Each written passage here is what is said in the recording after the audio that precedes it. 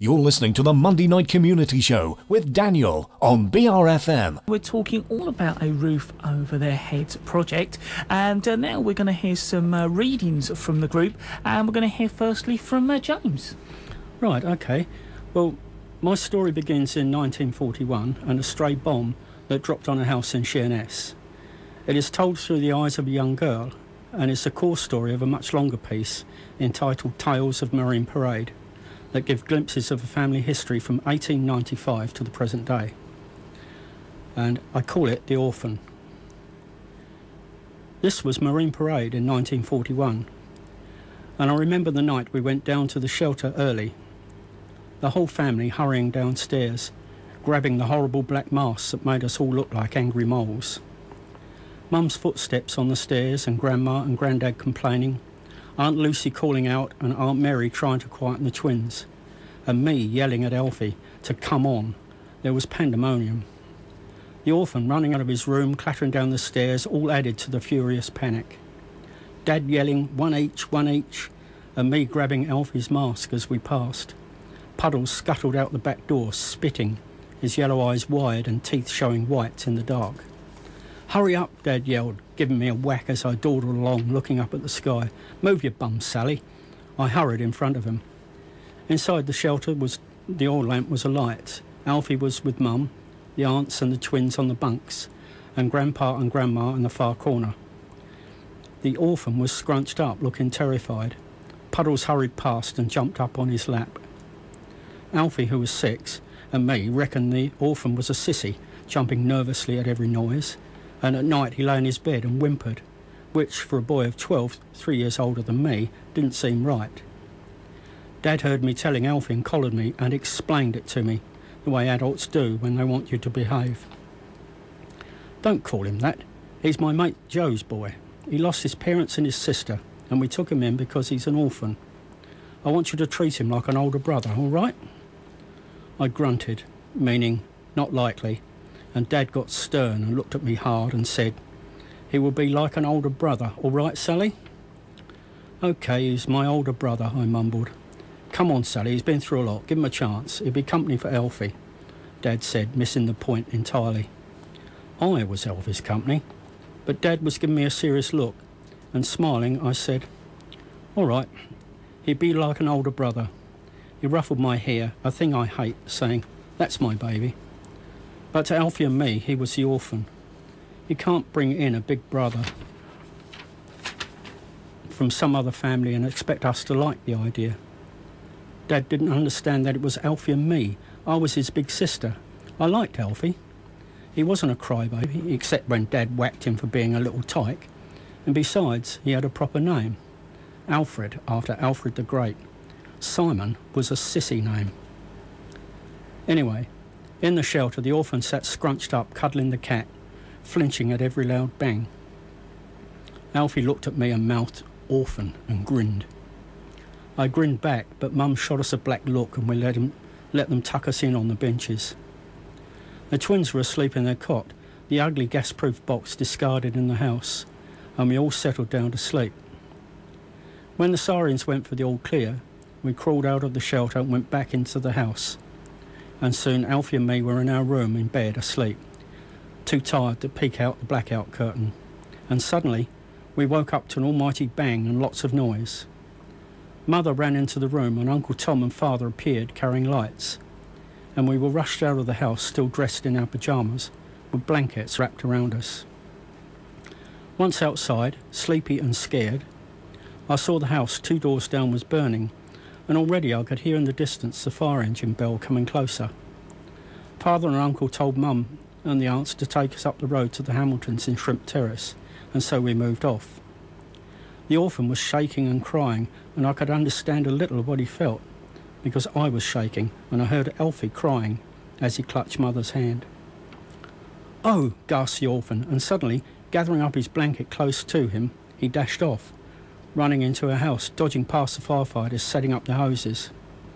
A man shouted, but the orphan ran past and was inside before anybody could stop him.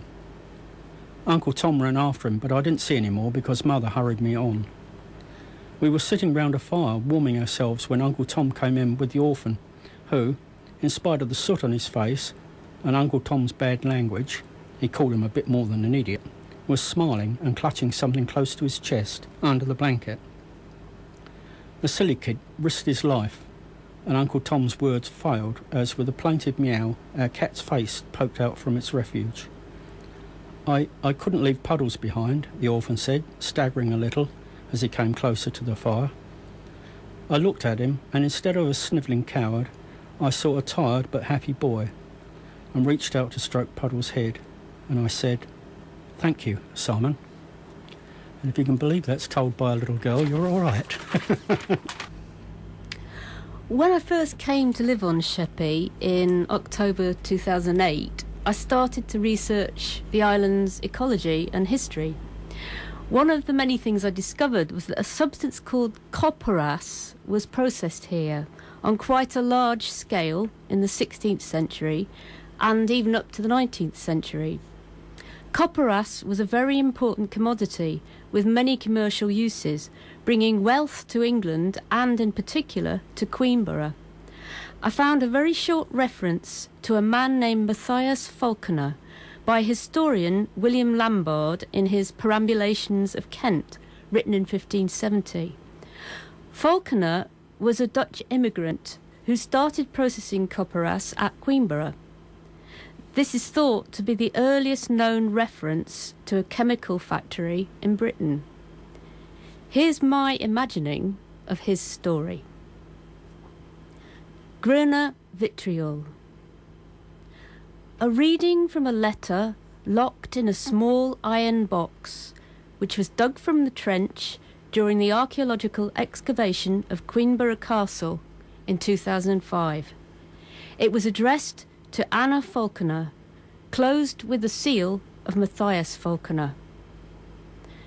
My dear Anna, before I am laid in my grave, I am compelled to write this letter to you as my dear wife.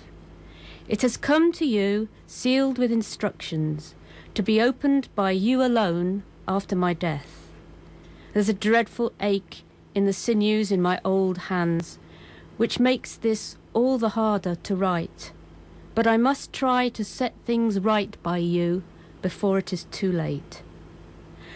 I know that you have always shared with me a deep love of the flat heathlands around the home that we built together back in Brabant, in our Dutch motherland, in the year 1545.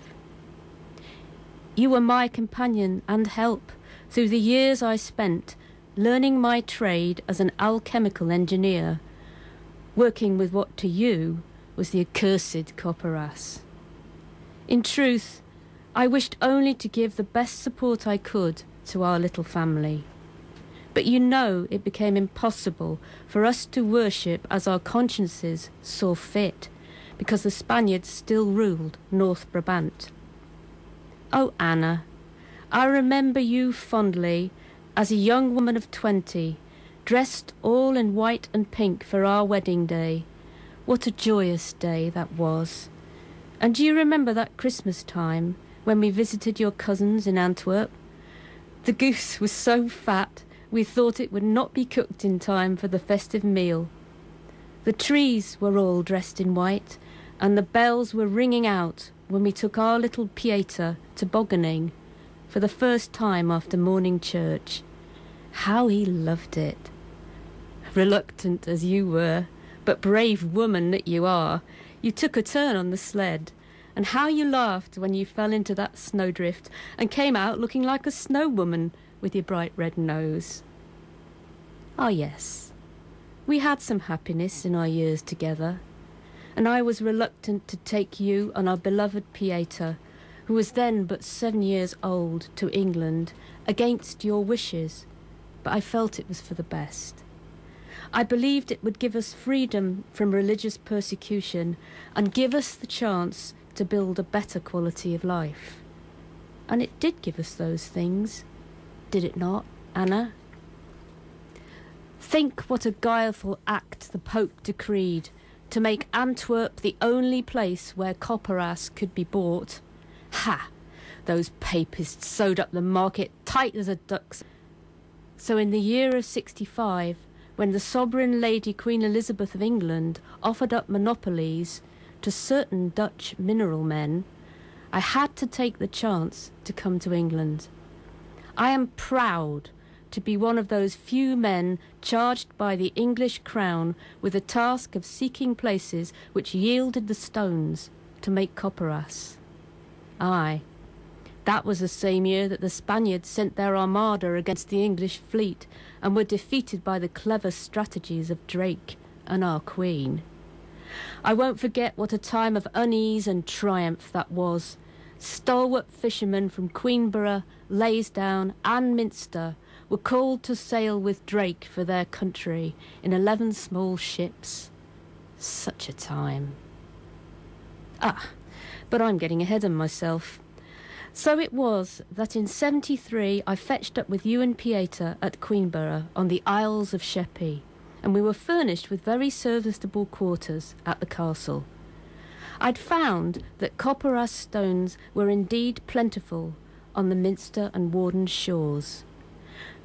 Those heavy, knobbly, dull grey pebbles, full of iron. Only when they're broken open and exposed to the air and seawater do you see their true essence. Pale green globules like fish eggs lie on the cut grey-green surface which shines like metal. Your nostrils pick up the faint but unwholesome bad egg smell of brimstone. Pugh! And it has a nauseous taste. You didn't know what copperas was at that time, and God knows you always hated it after. But I still think it is almost a magical substance.